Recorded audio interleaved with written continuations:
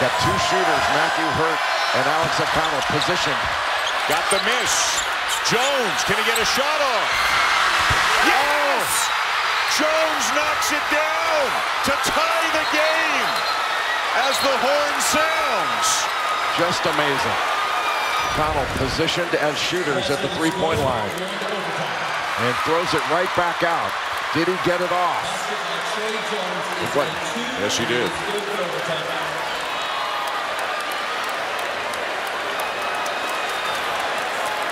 Take a look at when he catches it.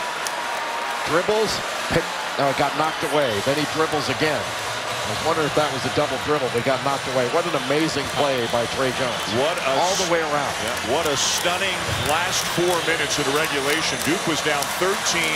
The intentional miss. Jones goes and gets it. And with nerves of steel, Jay knocks down that shot.